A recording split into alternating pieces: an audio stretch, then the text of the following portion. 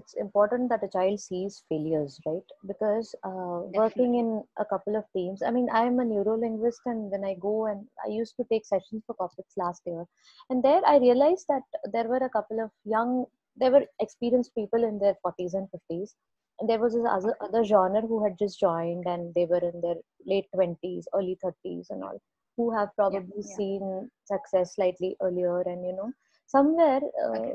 their parents, or I don't know if I should entirely blame parenting.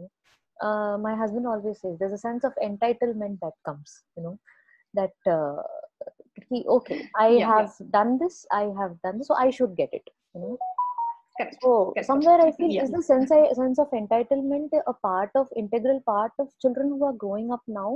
And how has anything, or even let me come back to learning with this all sense of entitlement and learning, how are they actually interconnected? Are they learning things in a wrong way, or are they seeing things in a wrong way and learning and growing up like that, or how does it what is your opinion on Uh, it? yes. There is like, I'll say there is nothing like complete wrong or anything. One more thing is that sometimes we parents think that if the kid is not at all exposed to that, Hmm. then it's growing correctly. We feel Okay. that we are contented. Okay, my kid doesn't know that, so it's absolutely no. The kids will eventually learn it. They are Definitely. seeing the outside world. They have their own peer group.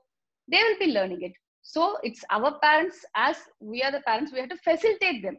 Right. So this is what, and we are just the role of facilitation, and just our kids need like I will say, like kids need our love and affection more than anything. But we end up praising the child. We end up Ah, praising the child often. right. It's not that.